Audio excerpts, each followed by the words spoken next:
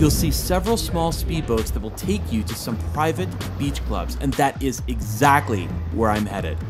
My favorite? Bagni d'Arienzo, and you must call ahead for a reservation.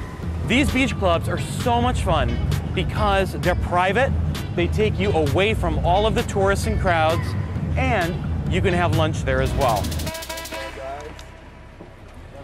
Grazie mille. No one knows the way but your damn self. People try to lend a hand but they can't help. You gotta pick and choose. We are wearing different shoes. Be a bigger you. Go and get it, never hands out. This is why you come to the Amalfi Coast.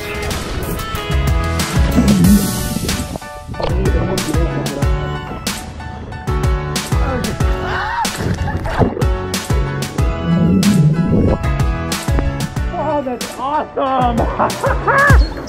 Woo! After a day on the beach at Bagni d'Arienzo, you come up to the restaurant area to have a lunch.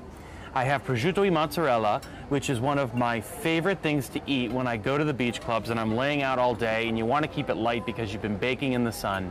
And then if you're a little bit hungrier, as I am today, I ordered the house specialty, which is the gnocchi with the clams and cherry tomatoes. Again, all fresh ingredients, straight from the sea. The gnocchi is tender, the clam is tender. It's the perfect lunch.